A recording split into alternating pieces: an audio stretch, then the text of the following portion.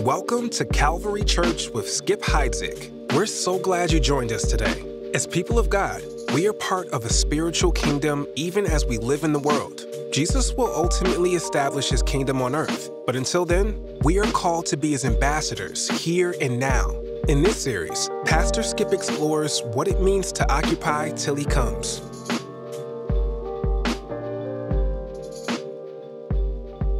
We are continuing in this series, Kingdom City, and this message is called Be a Kingdom Influencer, Matthew chapter 5. So what persuades a person to say yes to anything? Well, that is the power of influence, and that has been actually studied over the last 6 decades. How do you get a person to move from one position to another position and say yes? Now, persuasion is all around us. It's on billboards, it's in music, it's in pictures, radio, television, internet, social media. There's always people persuading us or trying to a certain position. Have you ever been talked into buying something? You know, they were so good at their job, and you walked out of the store going, I don't think I really needed that, but here it is. And you wonder how that happened. Even if you do the research and you look at all the YouTube videos to see if you really want that product, somebody in one of those videos just talked you in to getting that thing. So you were persuaded. Now, most of the people who persuade us or influence us when we're young are parents, brothers, and sisters. My earliest influences were my brothers. My brother Jim gave me a love for photography. My brother Rick got me interested in guitars and music. My brother Bob got me interested in motorcycles. And my parents influenced me to like yard work. I didn't like it when they asked me to do it, but I do now. I was influenced by them. When I met my wife, Lenya, for the first time, I became an influencer. I had to think, how can I influence that young lady to make the decision yes when I asked her to marry me? That's what I turned into, an influencer. Influence and an influencer has become sort of a social media term more lately. It is adopted by them. How do we get people online to, with their audience, sway their audience to engagement? How do we get them to buy our product? How do we get them to pay for our service? So those are called influencers, and it's actually a very lucrative position. I found out that you can make up to about $200,000 a year if you're a really successful social media influencer. How many of you knew that? You can make that kind of money. That's a boatload.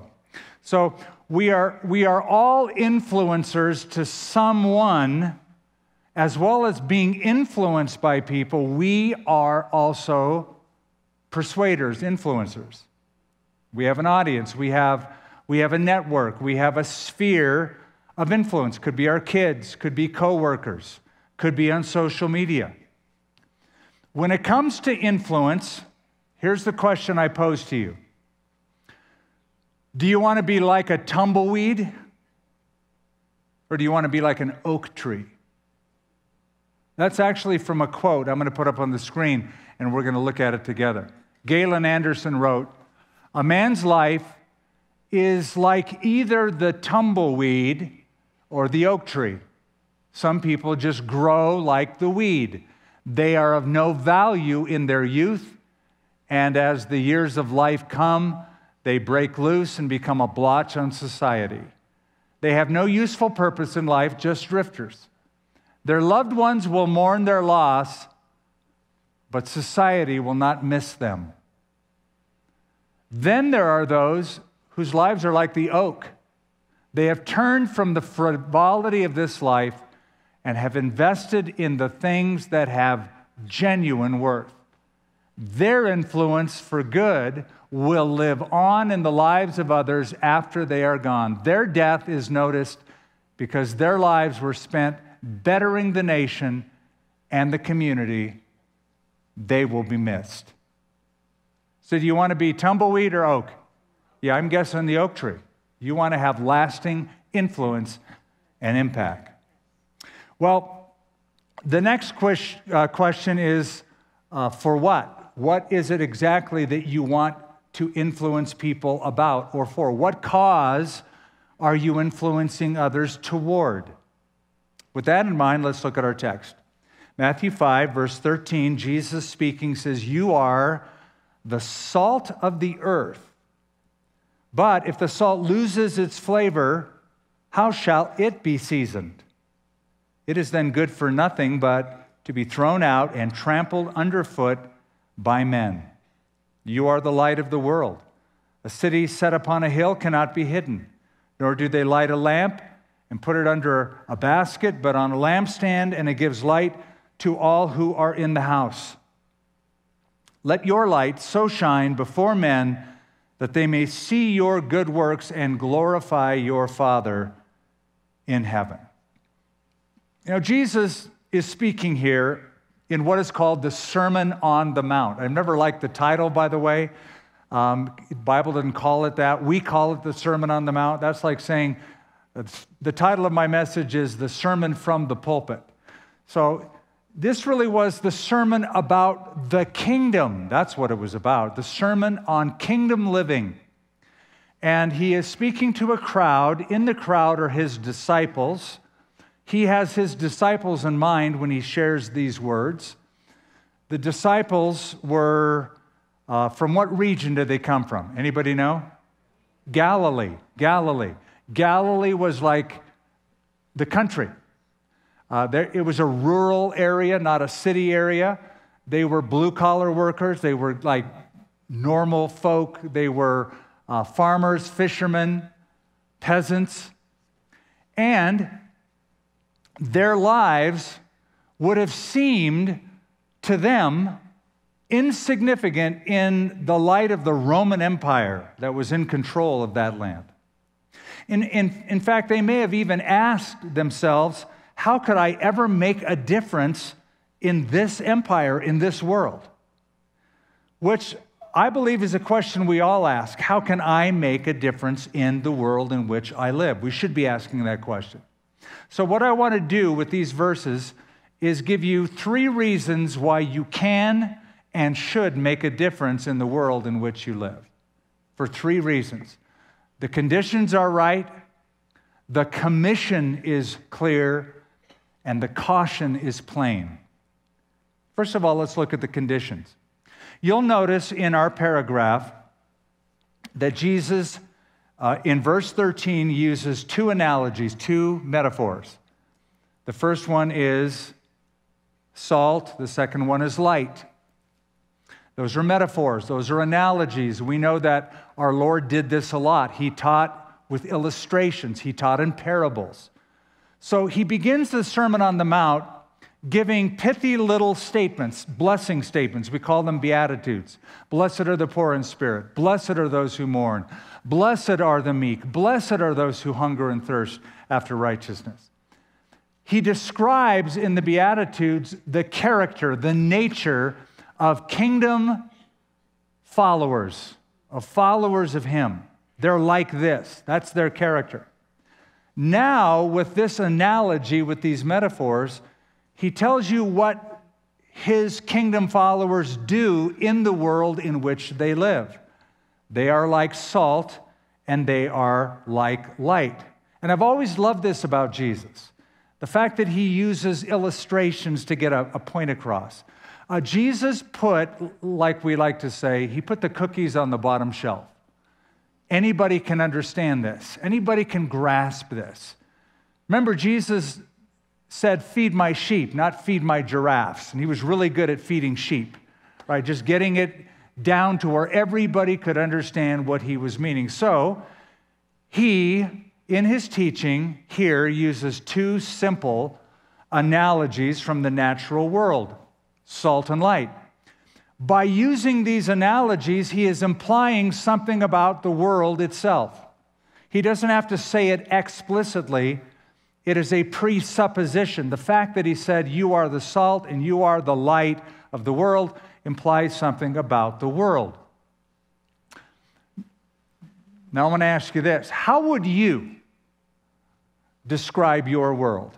How would you describe your state, your country, the world in which you live? You hear the news reports. You know what's going on in the world. So if you were to describe your world, would you say it's peaceful, it's righteous, it's decent, it's filled with good? Or might you use terms like it's corrupt, it's dark, it's evil, it's bad?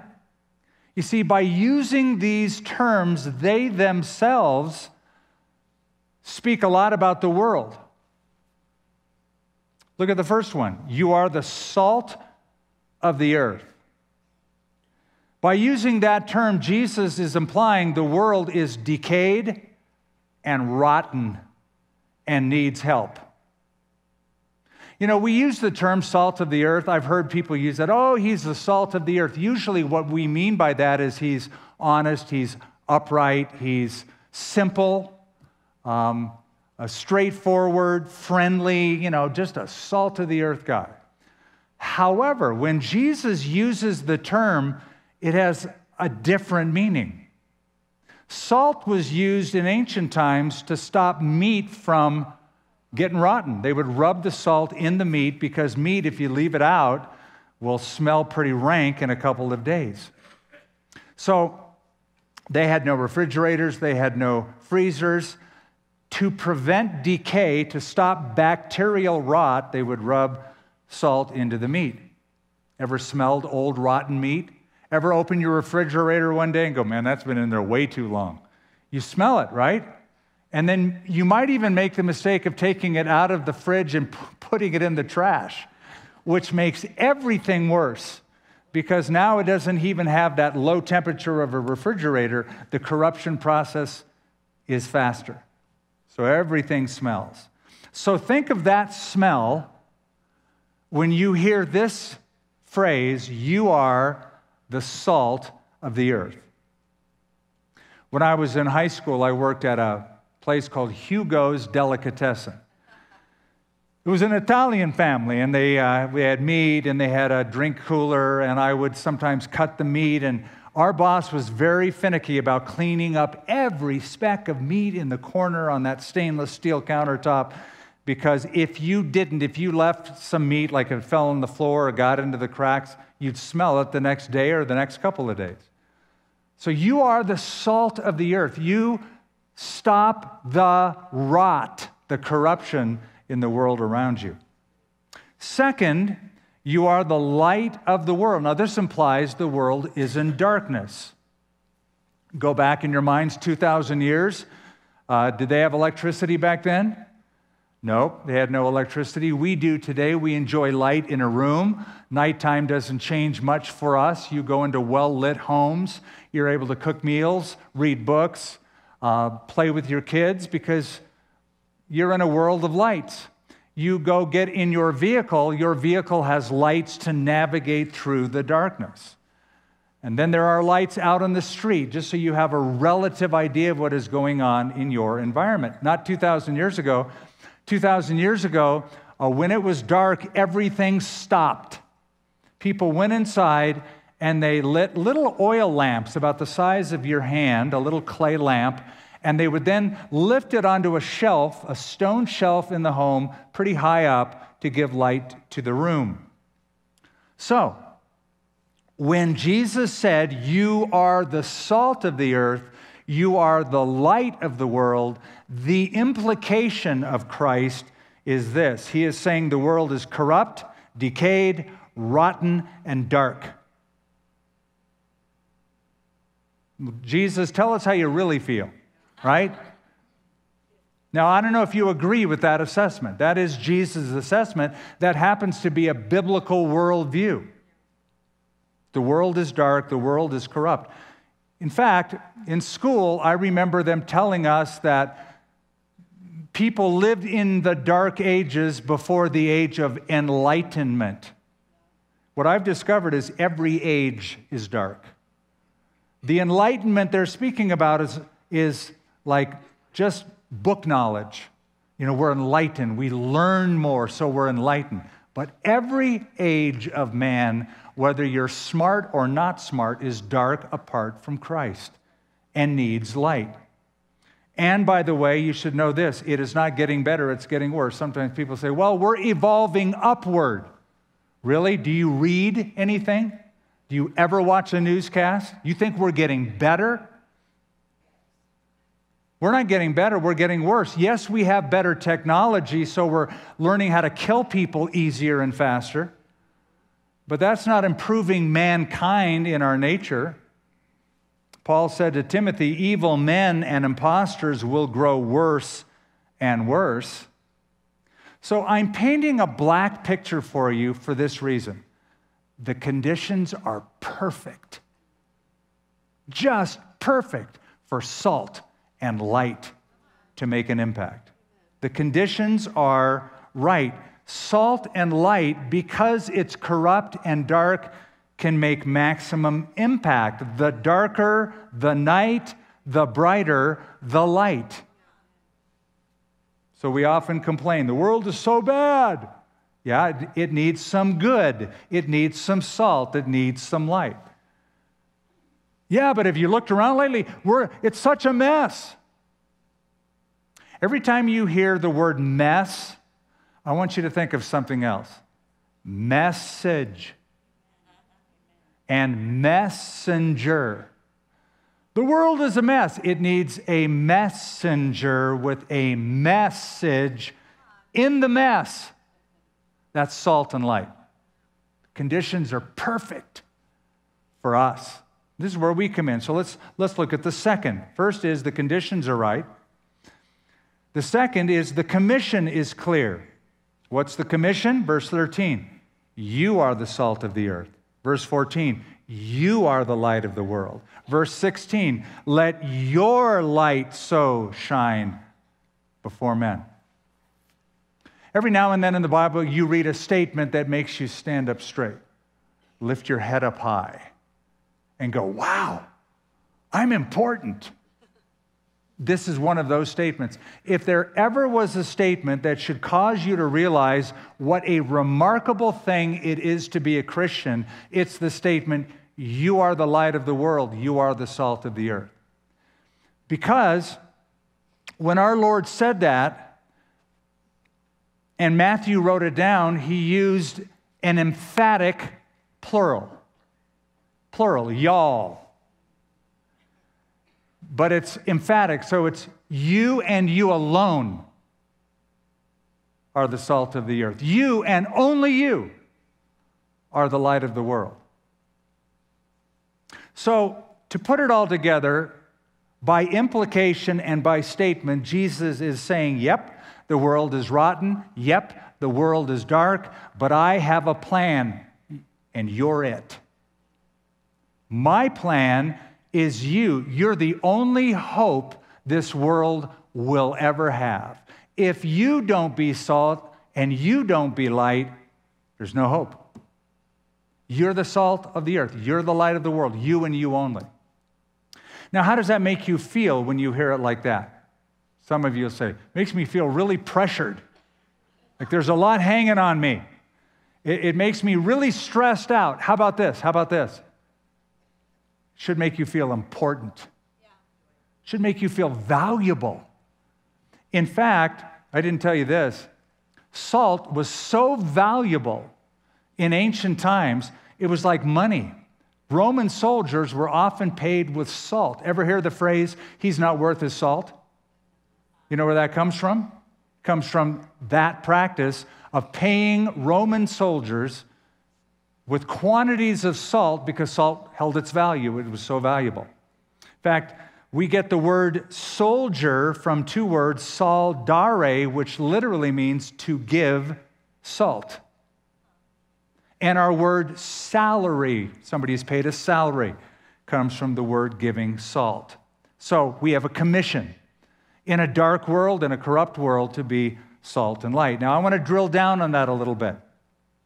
What does that mean exactly? What does this mean practically? What does it mean practically to be salt and light in the world in which we live? How can we make a difference? Let me give you a few ways. Number one, we disinfect. We disinfect the world. Just like salt was used to stop corruption, rubbed into meat to preserve it, to disinfect the meat, the bacterial rot that was in the meat, that's what we do. We disinfect. Also, I didn't tell you this, but I will now, salt was used for medicinal purposes. It was a medicine. It was put in a wound to take away infection. It was rubbed on babies when they were born to also take away bacteria on the skin. In Ezekiel 16, God says to the people of Israel, on the day you were born, your cord was not cut, you were not washed with water to clean you, you were not rubbed with salt or wrapped in cloth. So there was a common practice when a baby was born to take salt and rub to keep the corruption away, to disinfect the baby, so to speak. So what do? We disinfect. Christians are to be a moral disinfectant, a spiritual preservative to retard or stop spoilage in this world. Hey, you think it's bad now? Imagine how bad the world will be when all of the salt is instantly removed at the rapture of the church. No one to say that's not going to happen. No one to stop the onslaught of immorality. All the Christians are gone during the tribulation. It will only take 7 years for the world to get so bad, God has to wipe it out. It rots very, very quickly. So we disinfect. We have a job of disinfecting our culture. And by the way, I've told you this on several occasions. Every past revival I have ever studied has moral benefits to it as well. Yes, people are saved. Yes, people come to Christ. Their lives are changed. But because their lives are changed, they build hospitals. They start orphanages. They start educational systems for young children. They better the society in which they live. Now, some of you might be thinking ahead of me and you're saying, okay, well, if we do that much good, if Christians do that much good in society, why aren't we appreciated more? Right? Why do they always marginalize us or talk down about us? Well, I'm glad you asked. What happens when you pour salt into an open wound? It disinfects it, but it also, people don't go, they go, ouch, it hurts. So when you and I, as that moral, spiritual disinfectant in our culture, speak up or do good, it's not going to be without certain repercussions. That's what disinfectants do. You may want to ask yourself on a personal level, when was the last time your presence stopped corruption? Or I'll put it another way. Do your friends find it easy to tell you a dirty joke? Or hard? Oh, here's Skip. Don't tell him that joke. He won't like it. Or here's Skip. He'll love that joke. So we disinfect. Second, we add flavor. Just like salt adds flavor. Sometimes food by itself is pretty boring, pretty insipid. You know, we in New Mexico have taken it to the extreme. It always has to be red or green, not just salt, red or green. It brings out the flavor. Well, in many cultures, for many years, salt is used to bring out the flavor, to take the tastelessness out of the food and to enrich the flavor. Like food, life can be flat, insipid, vapid, boring, empty. People get burned out.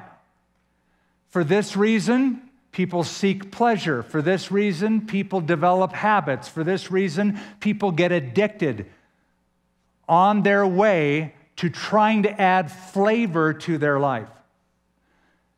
But when they can see a person who has real joy, real purpose, real peace, real confidence, flavor, if you will. Wow, that's different. They seem so filled with flavor. Remember what Paul said in Colossians 4? Let your speech always be with grace, seasoned with salt, that you may know how to answer each one. So we disinfect, we add flavor. A third practicality, we create a thirst. Christians should be creating a thirst. Now, thirst is just the result of salt doing its job.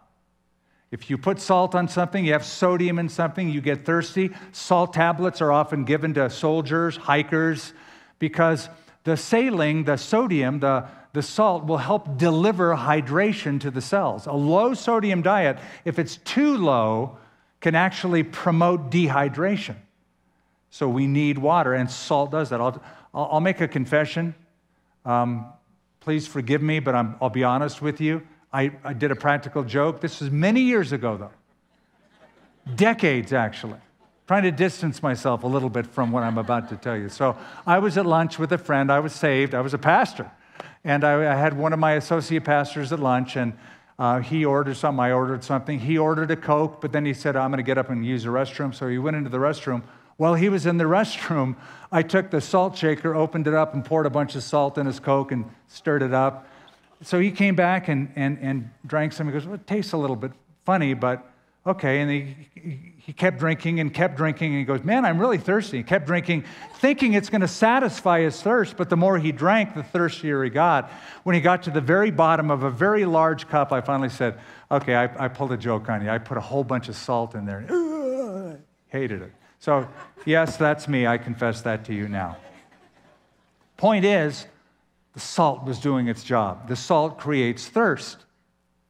It increases a craving for water. Likewise, this world is spiritually dehydrated. It's thirsty. Do you realize that you, by your life, can create a thirst? Your presence can create a thirst? You say, how is that possible? Here's how.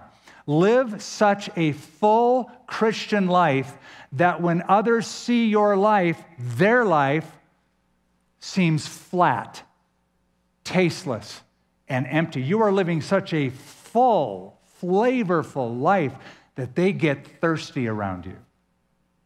Your life is attractive to them. We create a thirst. You are writing a gospel, a chapter each day, by the things that you do, by the words that you say. People hear what you say, and they see what you do. So what is the gospel according to you? Are you making them thirsty? So we disinfect, we add flavor, we create thirst. Fourth, we dispel darkness. That's the role of light. Salt, by its properties, the effect is often hidden, not so with light. Light is more obvious. It dispels darkness. Darkness, metaphorically, scripturally, and analogously, speaks of ignorance, especially spiritual ignorance, wickedness, evil, sin, whereas light speaks of truth. Peter said, we were called out of darkness into his marvelous light. But here's the thing about light. Has to be seen. Has to be seen. You don't light a lamp and then cover it up. That's what Jesus said. You don't turn on the lights in your room and then quickly get cardboard and cover over the light fixture. It would be dumb. It would be useless. It would be pointless. Be impractical. So verse 14, you are the light of the world. A city that is set on a hill cannot be hidden.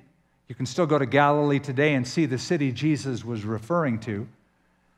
Nor do they light a lamp and put it under a basket, but on a lampstand, and it gives light to all who are in the house. So they take the oil lamp, put it up high on that shelf so you can see inside the room. Light, by its very nature, demands visibility, because by it, everything else is visible. So, all of that to say this, the Christian life is to be lived out in the open, in public. What are we to do? In a nutshell, turn on the light. We turn on the light. There's no such thing as secret discipleship. Oh, I'm a Christian, but I'm a secret agent Christian. Nobody knows I'm saved. Well, that's a problem. Everybody should know that you're saved. It's impossible to be a secret disciple. The secrecy will kill the discipleship, or the discipleship will destroy the secrecy. Turn on the light. Dispel the darkness. But I'll warn you, when you turn on the light, it will reveal the dark spots. And just like if you put salt in a wound, don't put a salt in a womb. If you put salt in a wound, it hurts. When you turn on lights, when people get accustomed to darkness, they squint. It hurts. You reveal something about their lives that they're not wanting to look at. So just keep that in mind. You dispel the darkness, but the first reaction is not going to be pleasant. But that leads me to the fifth and final part of this commission. We disinfect, we add flavor, we create thirst, we dispel darkness, but we just don't dispel the darkness, we show the way out of darkness. You take a flashlight and you can shine it in somebody's face and reveal the problem, or you can say, come here, let me show you how to get out of this. You point the way out. It doesn't just dispel darkness, it shows the way out.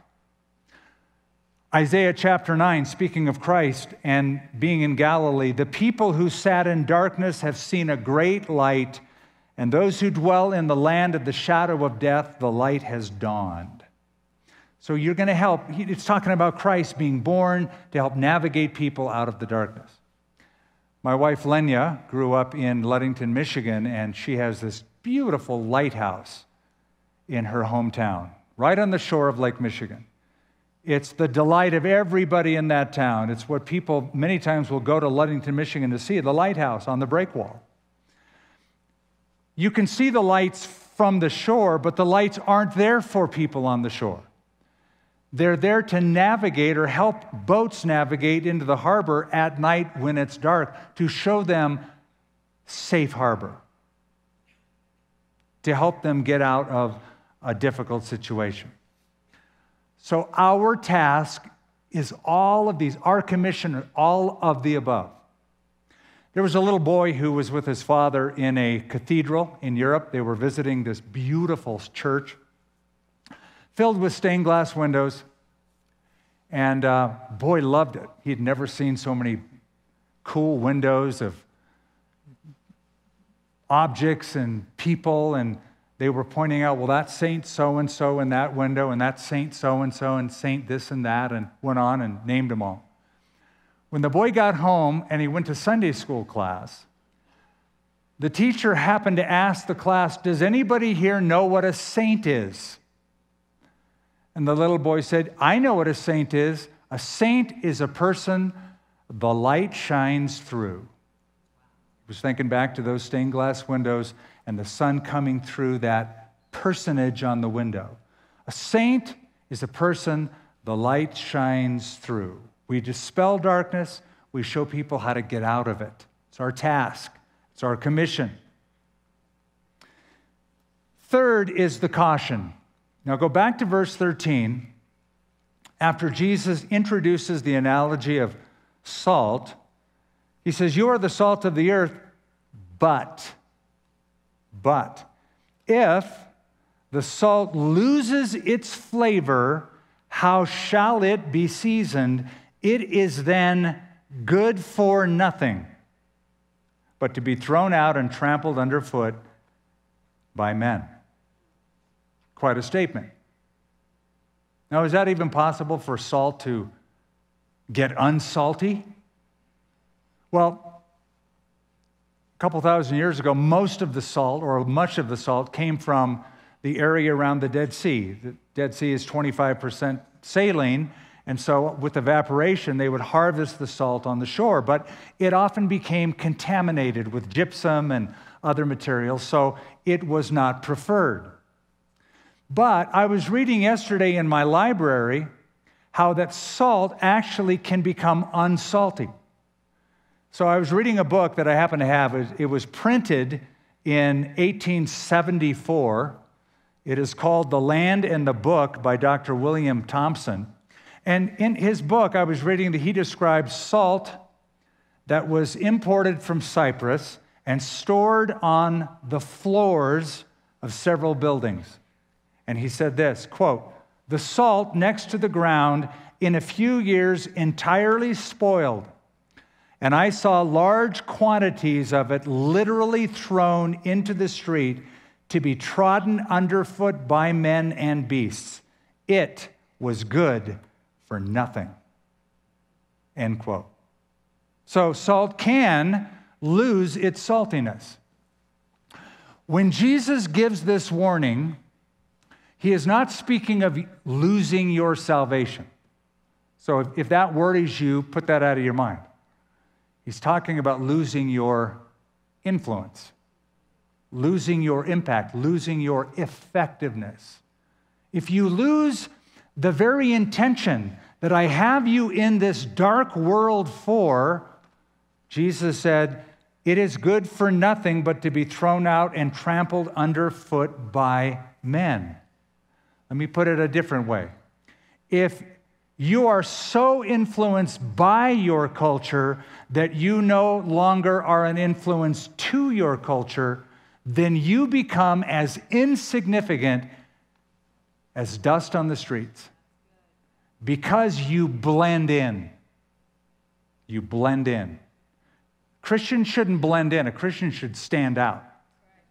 Salt is very different from the meat that it is rubbed into. Light is a very different substance, though it's in the same space.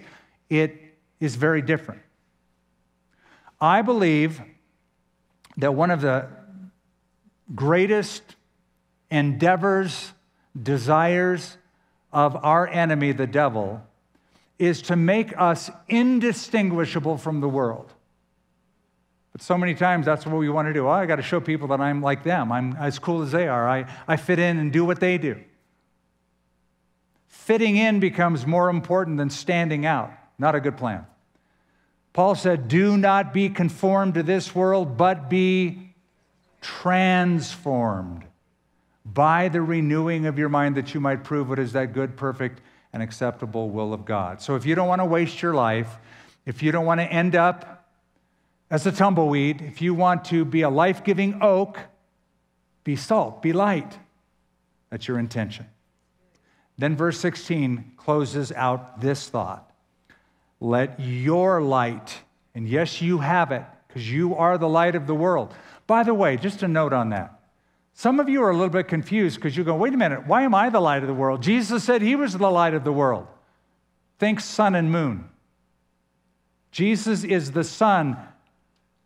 Light emanates from him. We are the moon. We reflect the light to others. So he said, I am the light of the world. Now he says, you are the light of the world. Let your light so shine before men that they may see your good works and glorify your Father in heaven. Let your good works become the billboard by which you advertise your Christianity. Let your good works become the billboard by which you advertise your Christianity. They will see your life.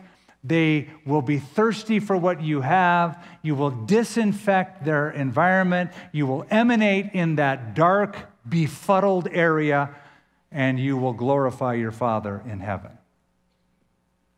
By the way, you should know this. The reason we have so many practical opportunities at this church through the year to get involved, so many projects, you go, what, another project? We have OCC, Operation Christmas Child. We have a toy drive. We do Thanksgiving meals for the impoverished. We do school supplies for those who aren't doing well. We have a love bomb every year and collect money and supplies for that. Why? Because we can either complain about how dark this world is, or we can turn the light on. That's why. We can either say, this world is rotten and corrupt, or we can rub salt in it and make a difference. Jesus did not say, "Let your complaining be heard before men." He didn't say that. He didn't say, "Let your picketing and demonstrating be seen before men." He did not say, "Let your anger be heard and seen before men." He just said, "Turn the light on. Rub the salt in." I read that during World War II, Europe was so dark because of the bombing, the electrical grid was taken out, that you could see a soldier lighting a cigarette a mile away. That's how dark it was. So it's pretty dark out there. Pretty dark in our world. Pretty dark in our state. Pretty dark in our culture. Pretty dark in our city. Pretty dark around the world. Perfect conditions for us. This is our greatest moment. That's what Kingdom City is all about. Rub the salt in the decay, turn the light in the darkness, show people how to get out of it. Evangelism, good works, all the above, making Jesus famous, making his name great, not just singing it in church, but taking it to the streets, in our family, in our neighborhoods. That's salt. That's light. And it's not just one person. It's all of us. The thing about salt is nobody just takes a grain of salt and puts it on their food. They take salt in combination with other granules.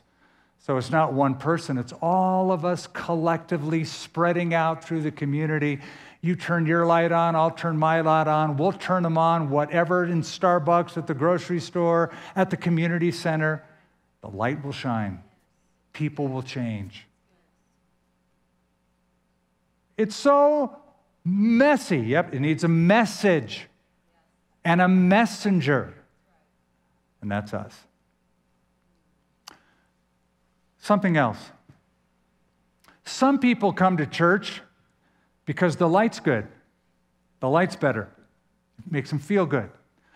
It's like the guy that was looking for his car keys, and he was searching out under the street light, and his friend said, "Did you lose your keys out here?" He goes, "No, I dropped them in the house, but the light's better here." Some people come to church because the light's better there. Makes them feel good. They meet nice people. They make good contacts. And good, we're glad. For whatever reason you come, we're honored to have you. We really are. But don't stop there. Step out of darkness into the light. If you haven't done that, we always like to give people an opportunity, because every week it seems there's people who want to seize that opportunity. They realize their life isn't what it should be. They expected more out of life. It didn't deliver. And now they are searching. They're thirsty. They want something more. There is something more. The light's good here, but I want to ask you if you're willing and ready to step out of your darkness into his light. Have flavor, purpose, meaning in your life. Everything can change. Maybe you have been religious all your life. You went to church, you believed in God in your head, but you didn't really do anything personal and practical and authentic and real. How about now? Now is as good a time to do it as any. In fact, perhaps it's the best time. You're not here by accident. You're here by appointment. I believe God brought you here, and that aching in your heart can be answered, can be resolved. The thirst that you have can be quenched. Jesus said, "If anyone thirsts, let him come to me and drink." And you can be satisfied. But you have to come to him to drink. So maybe you've never personally done that, or you remember something you did when you were younger. You went to a church camp, you were at a service like this or at a concert, you felt really good inside, you said a prayer, but that was then, this is now. You've walked away from the Lord. You're not living that life that you know you should, that abundant life. You need to come home. You need to come back to him. You need to renew, rededicate your life. If either of those describe you, that can change. Let's pray. Father, the light is good here. There's a lot of bright lights in this room right now.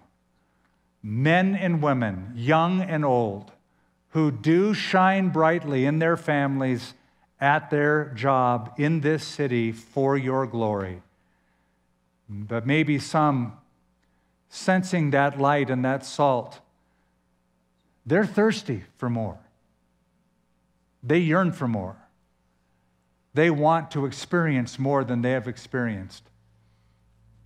Father, we pray that your Holy Spirit, that third person of the Trinity, whose job it is, whose role it is, to convince people that they need Jesus, would be doing his work right now. Would draw men and women to this place of decision, of following the Savior that was sent for them, to save them of their sin, to quench the thirst they have as humans in this life, to find meaning and purpose, peace and joy, something you want all of us to have, something it is possible to have even in a dark and corrupt world. We can have it. We can live it. I pray your Holy Spirit would convince people of that. With our heads bowed and eyes closed, I want to give you an opportunity to say yes to Jesus personally. Not yes to church, not yes to a denomination, not yes to an organization. Yes to the person of Jesus Christ, the crucified, resurrected, living Lord of the universe, who loves you passionately. God's not mad at you. God's madly in love with you.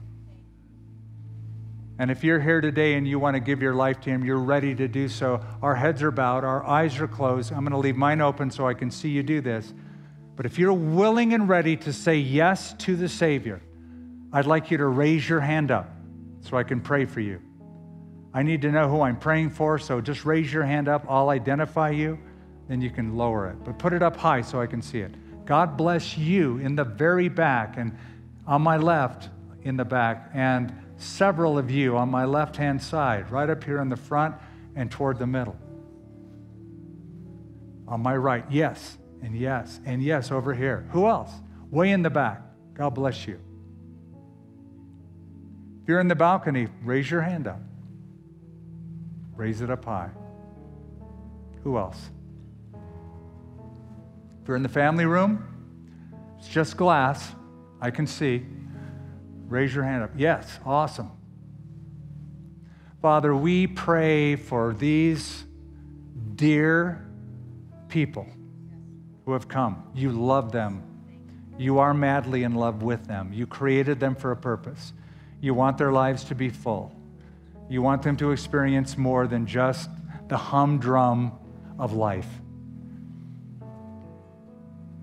Father, we pray that as they give their lives to Jesus, from this day forward, everything would change. That's what you promised. You said, if any man is in Christ, he is a new creation. All things have passed away. Everything becomes new. I pray they'll experience that. I pray a burden will be lifted in their lives. I pray for your peace to overshadow them. I pray you'd help them make sense of the crazy world in which they live, and may they find purpose for their lives in it. In Jesus' name, amen. Let's all stand. We'll stand to our feet. We're going to sing this last song. If you raised your hand, I want you to do one more thing, and that is step out from where you are standing into the nearest aisle and come walk all the way to the front. When you're here, I'm going to lead you in a prayer to receive Christ as your Savior. We're going to do this publicly, and you're going to find it very encouraging when you do. As we sing, you come. Come now. Come right on all the way up to the front.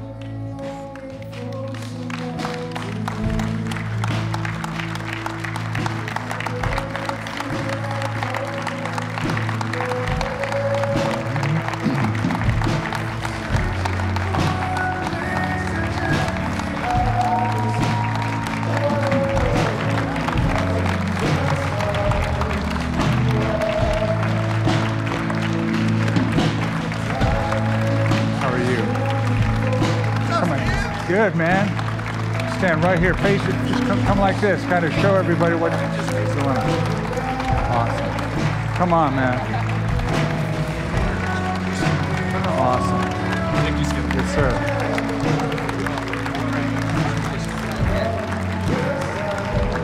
Hey, you guys. How are you? Glad you're here. Awesome. So glad you came. God bless you. God love you.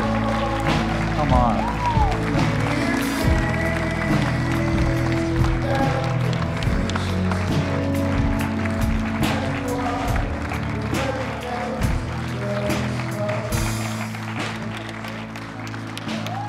Hey, we don't do this to embarrass anybody. I hope you feel encouraged. Those of you who have come, by all that applause, that's for what the Lord's doing in your lives.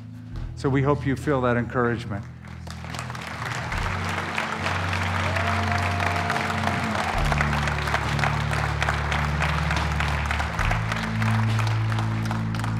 Now, if there's anybody else, whether you raise your hand or not, whether I saw it or not, that's irrelevant.